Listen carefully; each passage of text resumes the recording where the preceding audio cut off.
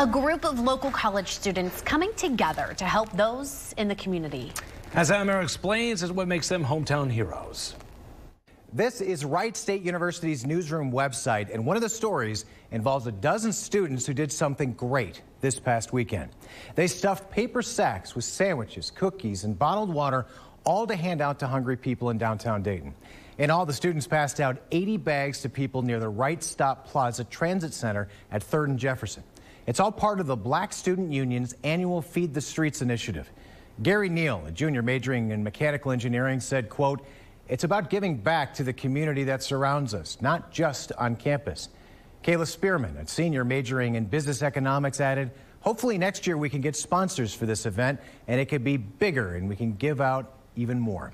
Now, the university says this food distribution event is part of the Black Student Union's Heritage Week. For their kindness and giving, I think these students show exactly what it means to be a hometown hero.